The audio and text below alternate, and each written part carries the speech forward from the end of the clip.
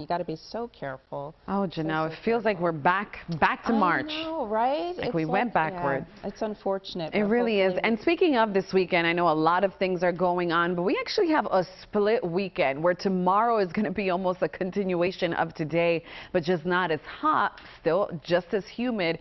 And then Sunday is certainly the day to get outside, as we are looking at way better conditions.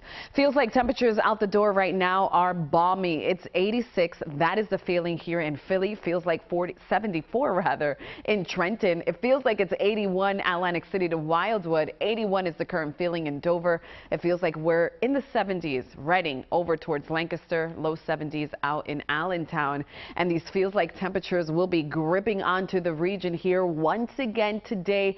Century marks from Allentown down towards the shore over into Delaware. And yesterday, as I was watching the 6 o'clock news, a lot of people were actually not on the beach because there's no shade there. And so they found little to no relief from this heat. And today it looks like it's going to be another stifling day, even down at the Jersey Shore.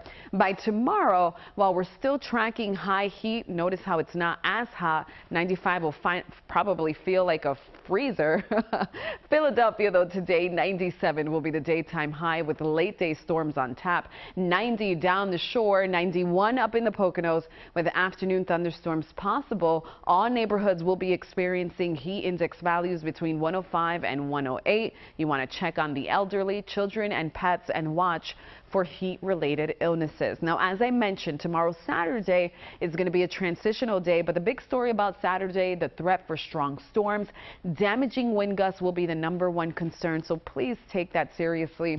As we head towards Sunday, that cold front moves past. Behind it, the air is drier, it's also less humid, but the big story, it will not be as hot. Okay, we could take that decrease in temperatures, Llarisa.